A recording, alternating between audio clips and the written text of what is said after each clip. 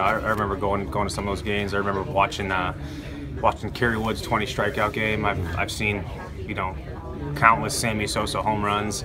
So it was growing up a Cubs fan. It was a lot of fun going to games, and I grew up on the north side of Chicago, so it was a lot of fun. Got to watch Sean Dunston play, so definitely grew up a Cubs fan, and every time we go back there, it's always a lot of fun.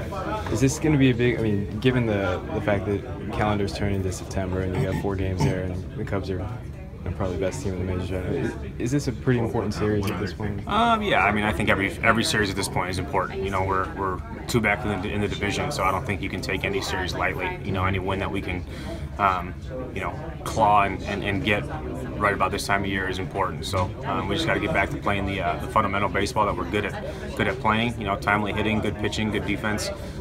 Some of the stuff that we're known for, I think we'll be just fine down the stretch. What is your favorite thing about Wrigley, either playing or just being there?